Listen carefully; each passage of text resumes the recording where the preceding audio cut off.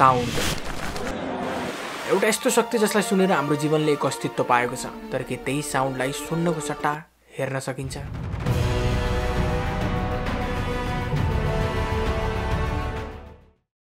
Ancient ग्रीकका philosopher पाइथागोरसको अनुसार यस ब्रह्माण्डको creation music जसरी भएको हो। जसरी एउटा चलिरहेको गिटारको स्ट्रिङको भाइब्रेसनले एक अलगै किसिमको साउन्ड प्रड्युस गर्छ, म्युजिकल नोट प्रड्युस गर्छ, त्यसैगरी यस ब्रह्माण्ड पनि भाइब्रेटिङ पार्टिकल्सले बनेको छ र हरेक भाइब्रेसनले एउटा अलगै किसिमको नोट क्रिएट गर्छ, एउटा साउन्ड जसरी। बट साउन्ड के हो? What is sound? कुनै पनि पार्टिकलको भाइब्रेसनलाई साउन्ड भनिन्छ र त्यही भाइब्रेसनले एउटा वेभलाई क्रिएट गर्छ जसबाट साउन्ड ट्राभल गर्छ।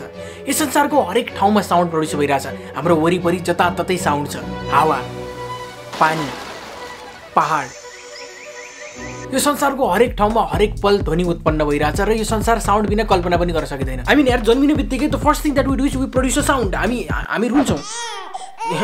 यो कसरी चाहिँ हुनु पर्दैन हामीलाई, डिफल्ट सेटिङ। बच्चाहरू जन्मिने बित्तिकै रुन्छन्, तर कोही त ठुलो भएपछि पनि रुन्छन्। बेरोजगार त लुकाउनलाई भिडियो बनाउँछन्।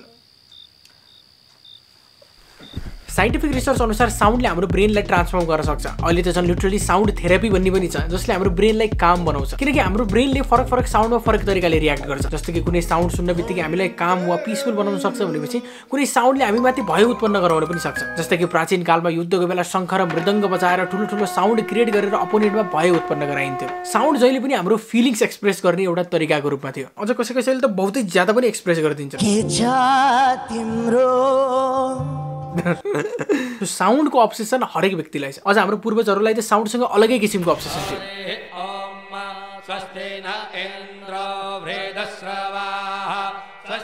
वैदिक फिलोसफीको अनुसार मन्त्र यस फिजिकल वर्ल्डबाट स्पिरिचुअल वर्ल्डमा कनेक्ट गर्ने एउटा लिङ्क हो। यिनीहरू रहस्यमय अक्षरहरू हुन्। करोडौँ वर्षदेखि मान्छेहरूले रिलिजियस प्र्याक्टिस जसरी यस्ता रहस्यमय मन्त्रहरू पढ्दै आएका छन्, तिनीहरूको मिनिङ जाने बिना। तर रियल सत्यता यो हो कि मन्त्रको रियल शक्ति त्यसको अर्थमा होइन, बल्कि त्यसको उच्चारण गर्ने शैलीमा हुन्छ, त्यसको साउन्डमा हुन्छ। वैदिक फिलोसफीको अनुसार यस ब्रह्माण्डमा साउन्डको निर्माण महादेवको डमरुबाट भएको थियो। एउटा कहानीको अनुसार एक दिन महादेव यस ब्रह्माण्डका सबै प्राणीहरूको करुणाबाट प्रसन्न भएर डमरु बजाएर नाच्न थाले। उनले बजाएको डमरुले हरेकचोटि फरक फ्रिक्वेन्सी अफ साउन्डलाई प्रड्युस गरिरहेको थियो। उनको हात, खुट्टा र इभन रुद्राक्षबाट पनि फरक ध्वनि उत्पन्न भइरहेका थिए र यही साउन्डलाई पछि ऋषिहरूले पर्सिभ गरेर त्यसलाई अक्षर र मन्त्रको रूपमा ह्युमन्सहरूमा बाँडिदिए, जसको सही तरिकाले उच्चारणले ह्युमन्सहरूले हायर कन्सियसनेससँग कनेक्ट गर्न सक्थे। र हरेक रिलिजियनमा पनि हायर कन्सियसनेससँग कनेक्ट गर्नको लागि साउन्ड म्युजिकको प्रयोग गरिन्थ्यो।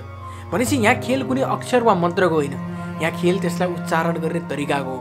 यहाँ खेल सबै साउन्डको हो। बट साउन्ड हुन्छ कस्तो? किनकि साउन्डलाई त सिर्फ सुन्न मात्र सकिन्छ, आवाजलाई त सिर्फ सुन्न मात्र सकिन्छ। और what if we can C sound?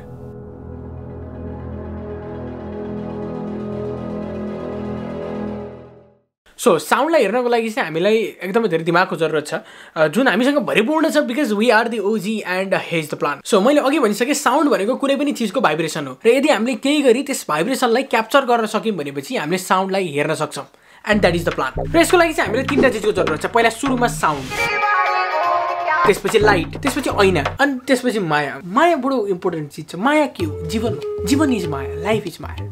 त्यसपछि मैले आफ्नो 12 पास गरेको इन्जिनियरिङ दिमाग लगाएर एक्सपेरिमेन्टको लागि चाहिने सामानहरू बनाउन थालेँ। मैले एकदमै धेरै दिमाग लगाएर जियोमेट्रिकल क्यालकुलेसन गर्दै सामानहरू बनाउन खोज्दै थिएँ, तर केही पनि बनिरहेको थिएन। आई मिन यार बनाउनै आइरहेको थिएन यार। तर एकदमै धेरै मेहनत गरेर हार नमानेपछि finally this was what I made. Finally चाहिँ एकदमै धेरै मेहनत गरेर आफ्नो 12 पास गरेको दिमाग लगाएर मैले चाहिँ फाइनल प्रोडक्ट यो बनाइसकेको छु। बनाउनु त मैले अर्कै एकदमै ग्रान्ड बनाउने सोचेको थिएँ, पुरै जियोमेट्रिकल क्यालकुलेसन गरेर, तर गर्नै आएन। सो मैले यहाँ के गरेको छु त भन्दाखेरि यो स्पिकरको बाहिरपट्टि ऐनालाई चप्काइदिएको छु र एउटा लेजर लाइटले त्यस ऐनामा पोइन्ट गराएको छु। सो अब यहाँ के हुन्छ त भन्दाखेरि जब स्पिकरबाट कुनै पनि साउन्ड निस्किन्छ, त्यो साउन्डले स्पिकरलाई भाइब्रेट गराउँछ। स्पिकर भाइब्रेट भयो भने त्यसको साथसाथै यो चप्कीको ऐना पनि भाइब्रेट हुन्छ, र ऐना भाइब्रेट भयो भनेपछि हामीले पोइन्ट गरेको लेजर लाइट पनि भाइब्रेट हुन्छ, जसको कारणले गर्दा त्यस स्क्रिनमा हामीले साउन्डको डिफ्रेन्ट प्याटर्न्सहरू देख्न सक्छौँ र त्यसरी हामीले साउन्डलाई हेर्न सक्छौँ। होइन अलिकति एकदम धेरै दिमाग लगाउनु पर्ने भयो so let's directly get to do the experiment but before starting the experiment guys म चाहिँ एउटा वेबसाइट बनाउने प्लानमा छु जसमा चाहिँ मैले आफूले गरेको एक्सपेरिमेन्टको एक्सपिरियन्सहरू र भिडियोजको एक्सपिरियन्सहरूलाई सेयर गरौँ एन्ड तपाईँहरूलाई थाहा नै छ वेबसाइट बनाउँदाखेरि डोमेन सोमेन होस्टिङ जस्ता कति धेरै झन्झटहरू छन् र मलाई यो चिजको बारेमा जिरो नलेज छ र यो डोमेन र होस्टिङ कहाँबाट लिने भन्ने कुराको बारेमा अलिकति रिसर्च गरिसकेपछि I came to know about Kailash cloud नेपालको the best and cheapest web hosting platform which is trusted by 1000+ bloggers and developers 24/7 technical सपोर्टको साथ यसले web hosting VPS hosting domain registration जस्ता सर्भिसहरू 1000+ कस्टमर्सलाई सर्भ गर्दै आएको छ and the best part is यसको price I mean web होस्टिङको price चाहिँ 1700 पर इयरदेखि सुरु छ यति सस्तो स्टुडेन्ट्सहरूको लागि त झन् अक्खा यसले तपाईँको कुनै पनि पर्सनल वा प्रोफेसनल निड अनुसार प्लानहरू प्रोभाइड गर्न सक्छ सो यदि तपाईँलाई कुनै पनि झन्झट बिना डोमेन लिने वा होस्टिङ जस्ता सर्भिसेसहरू चाहिएको छ भनेपछि 1000+ customers trusted Kailash cloud is the best option कैलाशक्लाउड.com check गर अहिले सो अब चाहिँ सबै चिज रेडी भइसक्यो है एक्सपेरिमेन्ट गर्नको लागि सेटअप अलरेडी रेडी भइसक्यो अब चाहिँ हामी एक्सपेरिमेन्ट सुरु गर्न लाग्छौँ and let's begin by sync the sound of this universe Om त्यसपछि मैले त्यस स्पिकरमा आफ्नो मोबाइललाई कनेक्ट गरेर त्यस ब्रह्माण्डको आवाज ओमलाई हेर्न खोजेँ र मैले जे देखेँ इट वाज भेरी म्याजिकल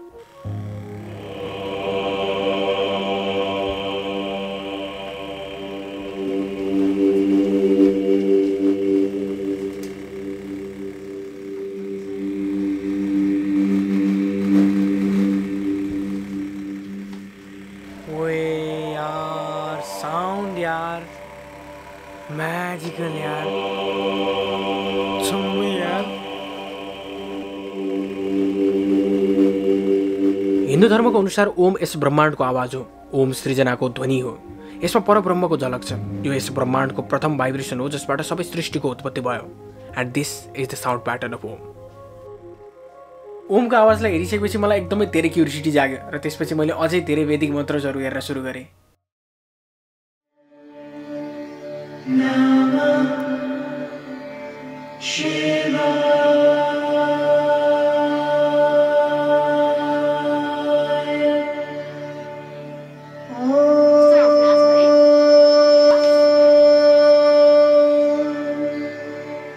यो सबै मन्त्रहरूको आवाज सुन्दाखेरि जति प्योर सुनिन्छ हेर्दाखेरि पनि त्यतिकै भिजुअली अपिलिङ थियो त्यसको कारणले गर्दा मैले अरू ऱ्यान्डम आवाजहरूलाई पनि हेर्न खोजेँ यसमा चाहिँ साउन्ड 10 हर्जको फ्रिक्वेन्सीदेखि 50 हर्जको फ्रिक्वेन्सीमा जाँदैछ र त्यसले यस्तो किसिमको प्याटर्न क्रिएट गरिरहेछ